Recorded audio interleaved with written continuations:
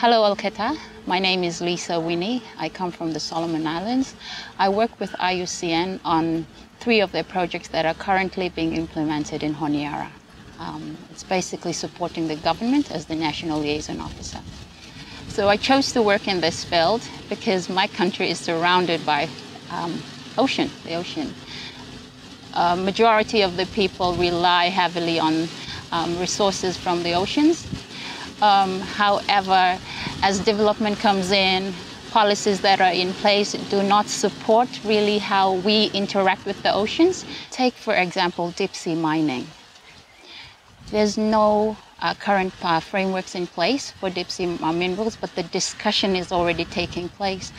And the people are being still left out of the discussions. So you create confusion and misunderstanding on this kind of development that will happen. At this moment, there are very few people talking about it or even wanting to talk about the oceans. And so the outcome for me is having more people, more Solomon Islanders saying oceans is important to us.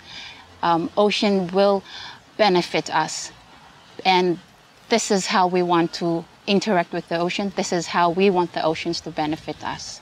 I think that's the outcome that I would like to see. Well, back home, I'm in my little space. Coming to this conference is expanding that space. It's about interacting with people who have similar challenges with me, experts as well, but in a bigger space that allows for us to think of solutions. This is what this conference means to me.